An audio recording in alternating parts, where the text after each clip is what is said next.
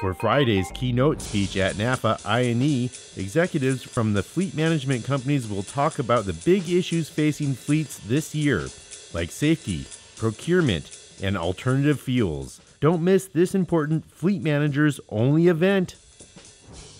And on Friday, we end the conference with a keynote from all of the fleet management companies' executives. The thing that's special about that is it's going to be a fleet managers only session.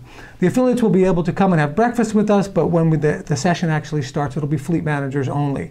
And each one of the fleet management companies will take a few minutes and talk about some of the strategic issues that fleets are facing this year. Whether it's procurement, whether it's safety, whether it's alternative fuels, whatever it might be, each one of the representatives will have a couple of minutes to talk about the strategic issues that fleets need to know about. And then it'll be strictly a Q&A after that. So probably a good 30 to 45 minutes of Q&A between the audience participation, again, asking those hard-hitting questions that they need the answers to. All of this driven by members, for members, about members, all of this. NAFA is the only place where you can get this. It's the only place that can deliver this for fleet managers.